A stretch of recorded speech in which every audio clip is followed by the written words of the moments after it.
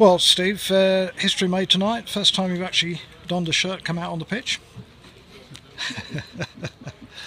That was only out of helping the boys out because they look absolutely knackered. You know, by a long time with 10 men, 12 minutes to go, I thought try and burden the load off them. Might have hindered them more than anything. Jim could end up losing, but listen, it's one of those. That's not what we're back for. I'm not looking for excuses, but we've got to start keeping clean sheets. And I believe when we keep the back four, we'll be all right. Good, tough, friendly. You know, 2-0. Thought we was comfortable cruising. Chris Kinnear's had to play right back. Bluey's left back. Two young lads who played with the 21s last night coming and didn't disgrace themselves. Who else? I thought George done well since he's just come back holiday. Stoney done well. They all done all right, mate. Result does matter tonight because a bit of pill to swallow losing 3-2. Some walking wounded though, which is a little bit of a worry. Of course it is, yeah. Andre had his foot stamped on at the end when he tried to get that rebound in, ripped his boot, done his toe. Liam hamstring, Callum's ankle went again. Scans's knee weren't right. Alex O'Crophie's hamstring. Hope to have them back on Saturday. Sonny Moles phoned me at 4 o'clock because his wife was getting contractions, so hopefully everything went all right there and they've had a beautiful baby.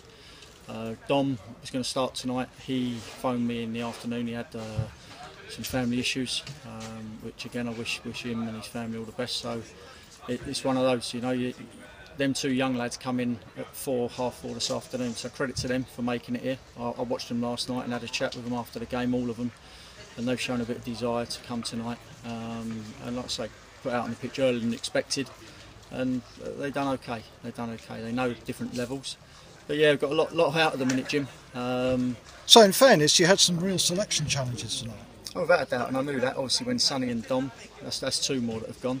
So I've had to juggle it about, play people out of position. But that's pre-season. They've got another 80, 90 minutes under the belt, most of them. So we'll take that into Saturday. As long as there's no 3 points lost on it tonight, you know, we can iron out anything that's gone wrong. But I can't be critical of them because, like I say, Bluey's gone in at left back. You know, Chris Kinnear right back. So they're playing in positions they're not used to. You know, we try to be a little bit braver and go 3 at the back, 4 in midfield and 2 up front. I thought Nathan was isolated, and with players that aren't used to what we do, it's a little bit difficult for them. So give them credit. You know, we lost. It's disappointing to lose. Everyone hates losing. Like I said to them before the game, no one likes losing, even if it's a game of cards. But listen, with what we had out there, you know, including an old fart like me, for 10 minutes, they done all right for themselves. They did do all right. The young lad for them on the right, he looked quite a player, didn't he? Yeah. Listen, I'd like to, as higher leagues, would like to watch my players and see what they're like during the season rather than a pre-season friendly. But no, they had some very good players. Rob and his team here have equipped themselves well from last year. They've built on what they had last year, added some good players to it, and they'll be up there. I won't put the mockers on it, but I think they'll do well next year in that league after watching it last season, and they've improved massively since last year when I watched them a few times. So I hope they do well this year because I like Rob a lot. Turning to Saturday, and we've got Slough Town. Very interesting game there because I think that's the first pre-season friendly where we're actually playing a team at our level. The problem with pre-season is you're either above or below, but this time it's absolutely level, isn't it? Yeah, well, speaking of Neil Baker, I used to play with, and John Underwood, you know, that's what we wanted for the last game, a real test. So providing I can get a good 11 out there, we'll give them a good game. You know, if it's mix and match like tonight, then they've got a very good side, and they've invested well this year with their new ground, and they're looking to push on. So they missed out unlucky last year in the playoffs. They've got a very good side, a very good squad. So it's going to be a tough game. But if I can get my full quota out, or majority of them out, we'll give as good as we get, you know, and it's one to look forward to.